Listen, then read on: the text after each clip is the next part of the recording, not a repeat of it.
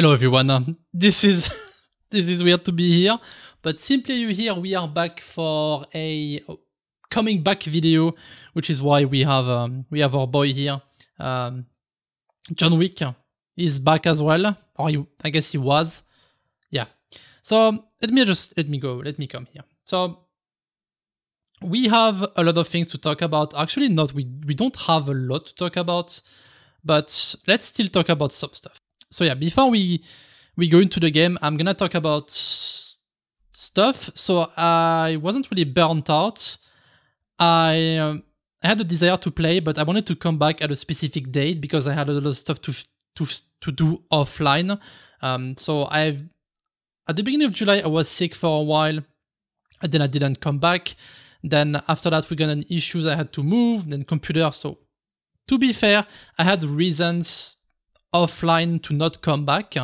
But one thing that I can't really escape is the fact that I could have made an announcement or make a video about it at any point, but I didn't, so this is my bad. I haven't posted on any of my YouTubes, by the way, so if you are coming from a different YouTube, I have a couple of them, and you know that I haven't posted anywhere, so I've just been offline, but basically, right? Alright, so let's go in-game. There you go. Alright, so let me just show you. So this is where we are currently, the new UI and stuff, but I'm not really gonna discuss all the update because I think Nether did made a couple of videos about the updates and stuff. So this is the account. To be fair, the account hasn't changed since I left. July 7th, by the way, so it's been 4 months or close to. We still have the same thing. The funny thing is I actually disabled the... Where is it? I think it's the candy upgrade. So if you check the candy upgrade, we do have a couple of them. You can sort by candy count. There you go. And you can see since there was some nerfs on cost reduction, candy and stuff, I have so many candies on so many Pokemons. Like they are basically all jumping. But yeah, that's the funny part. So I actually removed the thing because I didn't want to do anything about it. So this is all the thing that we have. When it comes to unlocks again, or actually we can remove this, and uncut we have all the Pokemons like before we left. And my goal, or my current goal, is just to farm all the shiny starters. When we left we had 73%. This is gonna be all the not shiny that I have, or that I haven't, I guess. And we are gonna farm all of those. This is the new goal. There you go. So this is the Discord. As you can see, we had some updates. This is the roadmap, or a devblog about the roadmap, I'm assuming. So there was some stuff implemented. So this one is in the game, which is cool, I guess. We have this one here. So this is the puzzle encounters. This one is in the game. It's called Mystery Encounters. It is pretty nice. There is some events in Classic only. By the way, there has been some biome changes, but no biome rework. And I mean, that's pretty... I guess they are working on this here, the finish move and ability implementations. So they are just doing, like, fixing the game, the moves and abilities, and they are doing balancing where they are, I guess, happy with it, right, quote unquote. And then they're gonna work on like bigger stuff, like reworking Endless and Classic. The user interface was changed, like you saw earlier. It's actually very nice right now. And we have three things. So this one here, so the starter cost rebalance, some stuff happened, of course, but those three over there are actually pretty big. No, those two here. The skip egg hatching animation, so it is now in-game. It is insane. To be fair, if this wasn't in the game, I was not gonna come back. If I'm gonna be 100 with you, this is a big one. And we have this one, Hall of Fame and Run History. So this is good if you want to quickly show someone your team, or if you want to see your past runs. This is actually pretty insane. I guess I could show you. Maybe I'm gonna show you a screenshot on the screen or something. And so I guess this one is a big one, the finishing move. and ability implementations. This one is already here. To be fair, you can play offline just fine. Not on the website, of course, but you can play offline on your side. This is very easy to do. This one was in the game. So if we check all of those high priority here, this one we have a couple of challenges. We have the start from scratch and the inverted one or whatever it's called. The finish move and ability implementations, it is still in the work. I think there is still some NNPs in the game. And we have the mystery encounters.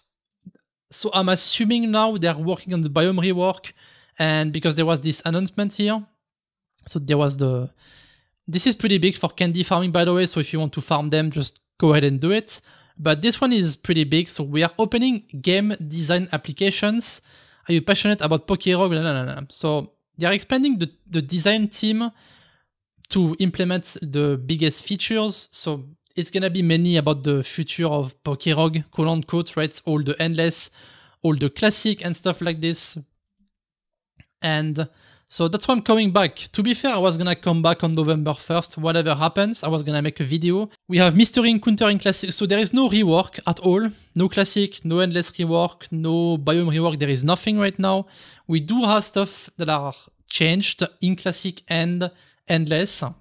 Small things left and right? You can just check the updates. But basically, we have the Hall of Fame and Run History. That's nice. We have Skip Egg Hatching Animation and Egg Hatch Summary. We do not have the achievement shop, but they're working on this progression system.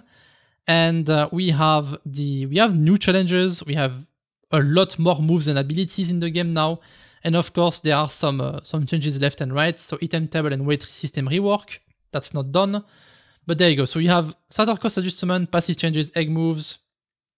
This one is pretty big. I don't know why it's not bolded, but Reviver Seed has been removed from trainers in item table. It's pretty big. Eternatus has Flamethrower in Endless now, by the way. And all biomes are now set to full 5 waves. So this is actually pretty big. And this one is pretty big for farming shinies as well and egg moves. This is the shiny rate that was moved from 1 in 32 to 1 in 12. So this one is 1 in 24.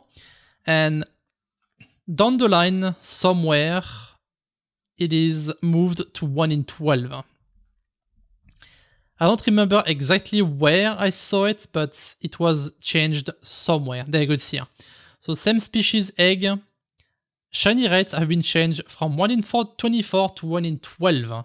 So this is pretty big for farming. And same here, base shiny rates, when you have no shiny charms, is from 1 in 2048 to 1 in 1024, which is pretty big. The lure changes is pretty big as well. You can only have one of them. And if you have all 3 of them, so you have the green one, the blue one, and the red one, those are gonna be all that you need to get guaranteed double battles on all wild encounters. And they actually increase the duration as well, so it goes from 5 to 10, 10 to 15, and 25 to 30, which is actually pretty insane. I played like an endless run yesterday. I played for like 2 hours or something, and I was farming candies on my Gardevoir like crazy. I got like, I think 30 candies or something, and I was perma under those lures. It is actually insane. There was some biome transition changes, so this is not the biome rework, just the transition between the different biomes. I guess you can just check the map for this. And yeah, just some basic item changes. Nothing big, but definitely some pretty cool stuff left and right. And of course, on top of all of this, we have the rebalancing, which is a pretty big work as well. And we have the implementation on all the abilities and all the moves, which is pretty insane. And we have the mystery encounter balancing as well. I'm not gonna spoil any of those. You can check the wiki if you want to. Just for this, it's worth coming back, but with all the changes as well, it's actually pretty fun to play now. My goal was always to make those tier lists and those guides for you guys if you want to play PokéRogue and if you want to have fun playing it as well. So since most people that have played with like Ace, Zeta, those two are not playing the game too more. I mean, they are playing the game, but they are not making content anymore, which is weird. I guess they are gonna come back at some point, but Nether is still playing as well. He's still making those videos, so go and check him out for sure. I'm just gonna go back into the game, make those videos, and yeah. Oh yeah, and by the way, before we go, for the Discord, I'm not really on Discord anymore. I mean, I was clearly on Discord right now, but I don't really have the account that was with the Discord account, the other one. I'm changing all my accounts, all my passwords every couple of months, or every couple of weeks actually. So I'm not really have the Discord anymore. That's the issue. But maybe in the future I'm gonna remake the Discord, but not for now. That's not in the works. So if you want to check me out, you can just check on just go on the PokéRogue Discord, look up SimplyAyu, and you should find me. Right? So thank you guys for watching, and I will see you in the next one. Bye.